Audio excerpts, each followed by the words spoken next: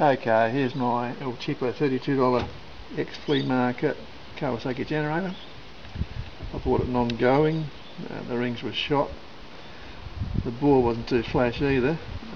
Nickersill bore, so it couldn't be re-bored or honed, so the rings I made up on the lathe had to bed in on the Nickersill, which isn't a great situation, but anyway, you can see how it runs. I'll start her up and at least it goes now.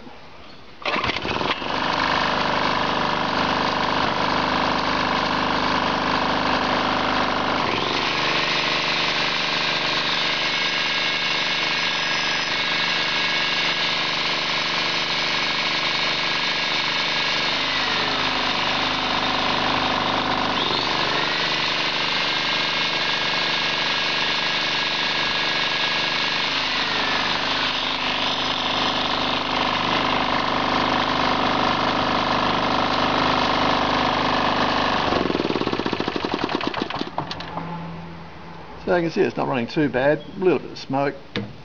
The rings will take quite a while to bed in on this because trying to bed in on a worn polished bore, not a great idea. But there's nothing else you can do in this particular case. But as you can see, the rings work quite okay. That's purely compression rings. I didn't make an oil scraper because that would have been quite a bit of work, and so yeah, I just retensioned the original oil scraper and put it back together, and it's running quite alright. So as you can see, making rings can be quite successful, and if I can do it, you can do it.